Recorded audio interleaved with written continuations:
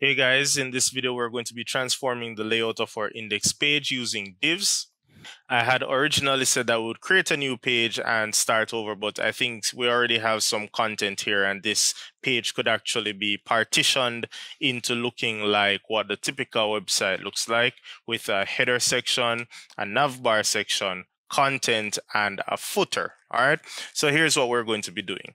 We're going to be saying, and I'm just going to add comments so that we can remember exactly what needs to go where. So this is going to be in the header section. And then what we're going to do is add a nav. So I'm going to just put a comment to say nav start, and then we're going to have nav end. All right, so we have somewhere where the nav will start and somewhere where the nav will end.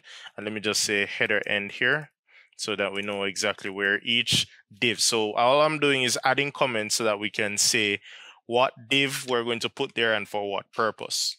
So after we have our header, for which we have some content, we have a nav which we'll be building soon, and then I'm going to say that this is the content. So content area, and everything that we've done, the list, the picture, everything up until, let's say, the containers, the end of the containers, all of that will be our content. So end content here. All right, so every example that we've looked at up until now, all of those code examples will fall in our content. And then the last thing that I'm going to do is a footer. So I'm going to say footer. Sorry, I went to Control F instead. Apologies. So inside this comment, I'm going to have footer, start, and end footer. All right. So now let's start adding divs to facilitate the sections that we envision. So let's get started. The first thing that we're going to do inside the header section is add a div. So I'm going to open my div tag, close it at the same time. And this is very important. When you open container tags, I implore you not to open any tag and fail to close it, but it is especially a nuisance when you open a div tag and don't close it properly. All right. And then sometimes you can have a div inside of a div, and that just ends up being messy at those times. So please always open and close before you start putting content. All right. So we open this div, we close it at the same time. And then what we're going to do is take the contents that we had designated inside of our header section and place it inside that div. So all I did was cut it and paste it inside of the div. Now, it's always a good idea to give your containers names, because when you have divs upon divs upon divs, it's easier for you to identify what this div is for when you give it a name. So we can always say ID is equal to, and so we're using the ID attribute. So we're giving each element. So different elements can have IDs. Any element can have an ID, right? I can give the H3 tag an ID, the H1 element, the P tag, everything can have an ID. But I'm especially recommending it for the divs because we want to give them the ID so that then we can readily see what is inside of this container. All right. So I'm going to call this div header. More than one element's the same name or the same ID. So we have our first div, and that is our header. And if we take a preview of this page, you won't see any visible difference really. It looks the same way. The only difference is that if I right click and go to inspect, then you would be able to see that it is inside of that container called the header. All right. So, you won't see instant changes, but you will start, if you start inspecting your page, you will see the sectionalization when you highlight the page. All right. All right. So now that we've created our header, we can move on. So we have a section here that we said we want the navigation to be. So I'm just going to create another div, and then I'm going to call this one, give it an ID of nav. So I'm not going to put much content in here yet. I'm just going to put a few anchor tags. So the typical website is going to have home, about us, and maybe contact us. So I'm just going to say ahref, and then a good way to put a link that goes nowhere would just be to say href $, or sorry, number sign or hash, however you say this, but some people say pound. The fact is that when you put that there, it registers it as a link, but then it goes nowhere. So right now, that's all we want. So we want an anchor tag that goes nowhere but says home. And then I'm just going to add like a pipe. So that's shift and backslash if you're in the West, if you're using a Western keyboard. Otherwise, I'm not entirely sure where to tell you that that symbol is. But if you don't have that symbol, you can use a dash. It's really not a big deal at this point, because this is not the real nav bar. We're just putting stuff in there so we can see our section. So I have the anchor tag for the home. Then I have about, and then another sectioner, and then let's say contact us. All right. So those are the three links that, let's say, I'm going to have in my nav bar. So if we look back at the preview, then we see our nav section. And once again, if I inspect element, then you're going to see nav section, the nav div with the content. All right. So then we can do the same for our content here. So content, we can open our div. And then this is a lot of content. So I have two options. I can cut all of the content and just place inside the div, or in this case, I'm just going to take the closing div, take it off, and then remember that that is very dangerous. So if you're doing that, remember to put it back at the correct place also, right? So I just took the closing div off the opening div, and I'm scrolling all the way to where I said end content, and then I'm going to paste it, and then, well, I was kind of hoping Visual Studio Code would help me out and indent, but indentation is really, really cool. So I'm going to actually go back through all of what I have in content and press tab. So I just highlighted all of that, pressed tab so that it indented it so I can see exactly where this div starts and where it stops, right? And then I'm going to give it the ID content. So then the final one would be for the footer, and I already have the div here that I'm going to use for the footer. So what I'm going to do is that in addition to the style and the background color that I already set, I'm just going to give it the ID and say ID is equal to open and close quotation marks, and look at what happens when I fail to close it, right? So always remember to open and close your quotation marks, and sometimes in editing you'll end up with 3 because it's trying to help you, and sometimes in helping you it does the wrong thing. But all right, so then we're going to give this one the ID footer. So when I take a look at my page once again, I'm going to see no real visible change. I still see the background for the footer area, and even though I tabbed the code, notice the content is still all the way to the left. So we did say that we wouldn't want it all the way to the left and all the way to the right. We probably want it to take up like 90% of the screen with margins to the left and the right. So here's what I'm going to do. I'm going to create one big div, and I'm going to call it container. So I'm going all the way up to body, and then I'm going to say div, and then say ID is equal to container. All right. And then this container is going to be the base div for everything on the page. So remember that these containers can be inside of other containers. So the header container, it is going to be inside of the container div. So I'm just going to take this closing one. I'm going to highlight everything. And remember, I love to see my code indented. So I'm highlighting everything. And then I'm going to press tab to get everything indented. And then underneath that, I'm going to paste the closing div tag for the content. So if you just want to track what is what, you can always expand and collapse. So everything is inside of my container. When I expand that, I can see the header, I can see the nav, I can see the content, and I can see the footer. All right, so everything is inside of my container. And let me just get rid of the white space in between. So what I want to do to my container is make it take up 90% of the page and kind of be center aligned. So let's start with our inline style. So I'm going to say style width is equal to, and I did say 90%. So when it comes to units of measurement, everything you see listed here is an option. You have EM, you have REM, X, PX. PX is probably the most popularly used one, because if you do graphic design, you should be used to what pixels are, but you have all of those. But the one that I'm going to be using is percentage, all right? So I'm saying that I want this div to take up 90% of the page, and then look at what happens to the content now. Just use the HR tag as the marker. Remember that our HR tag stretched right across the page, right from left to right. Now, it is only stretching up to 90% of the entire document.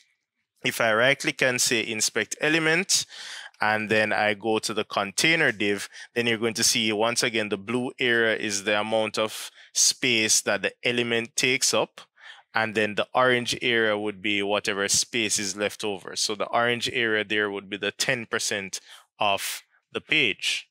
All right, so our next step now is to make our content kind of center aligned. So it's taking up 90%, but we want it to take up 90% with the leftover 10% equally distributed to the left and to the right. So it should be 90% from the middle or in the middle, with 5% to the left and 5% to the right.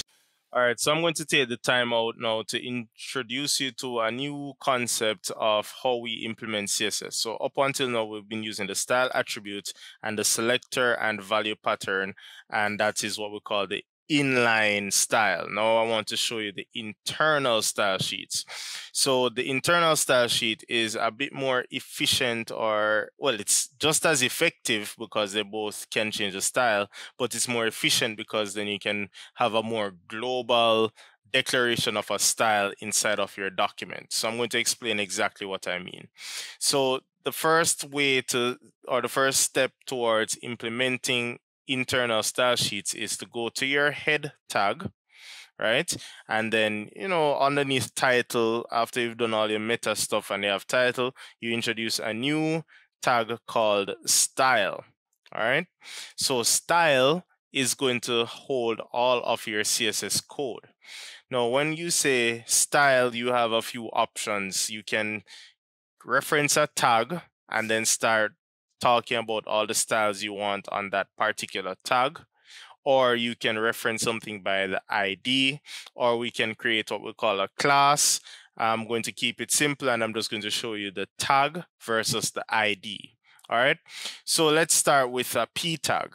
When I say P and then open and close the curly brace, what I'm saying to my HTML document is that I am about to declare some CSS styling that needs to govern what my P tags look like. So when I do this, every single P tag on the page, say I have one, two, and a few others. I have a bunch of P tags on the page. So we have more than enough P tags to see the difference in. When I declare a style here, every single P tag on my page is going to inherit this style. So if I wanted all P tags to have the font of Arial, right now within inline styles, I would have to go to this P tag and say style equals and put in the font family, this and that. And then I would probably have to copy and paste it and find every single P tag in my page to get that style across. So while it's effective in the tiny applications that we've been using where we just want to style one element here and one there, it is very inefficient when you have a big HTML document and you have a number of tags that you just want to look the same way. So what I'm going to do is say that I want all P tags to have the color, and I don't want anything too out of the norm, so I'm going to go with something like gray. I want every single P tag to have the color gray, and I'm also going to say that all of them should have the font. So to change the font style, you say font family, and I'm just going to go with this default suggestion of Arial, Helvetica, and sans serif. All right, if you're not using Visual Studio Code, then if you just write Arial, then that's fine. Right, so you can just say Arial. If you want, Visual Studio Code is going to suggest 3 because it's saying that if I can't use this one, I'll use that one, and if not, then I'll use this last one as a last resort, pretty much. So I want all P tags to be gray and have Arial, Helvetica, or sans serif as their basic font. So let's go back to our page, having made that change, and take a look. Everywhere that I had a P tag is now gray, and they all have different fonts. See that? So we have the P tag and we have the span, right? And if you look at the difference in the text, you'll see you have the H tag, but you have the P tag and you have this other span. So you can see that when we use the inline style, we can more globally we can put more global styles to our tags in one place. All right. The next one that I'm going to show you is to reference something by ID. Now, what if I wanted to style my header div in a particular way? I have a few divs. I have div for header, I have a div for nav, I have a div for content. So to me, it would be obvious that if I wanted the header div to look different from the nav div, different from the content div, I can't just say div and put a style, because then that would style every single div in my page. And if I wanted the header div to have a shade of gray, maybe center aligned text and something else, I wouldn't be able to target it directly by just referencing div. So by putting the ID inside of our div, it allows us to directly reference the exact div or the exact element that we want. So any element that has an ID can be directly referenced by that ID.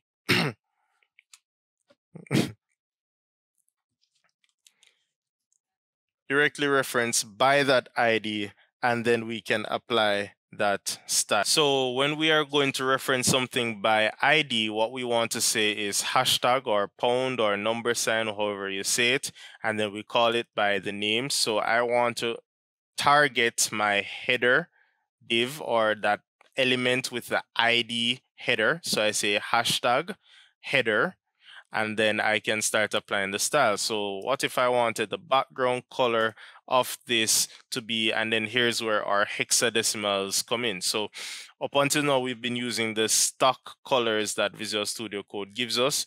The more targeted way is using what we call hexadecimal, all right? So I can use the pound, and hexadecimal is any alphanumeric, sorry about that, any alphanumeric combination. It's 6 characters long, so you can see I have F1, F1, F1.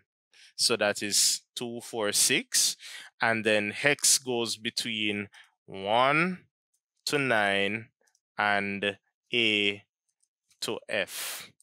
All right.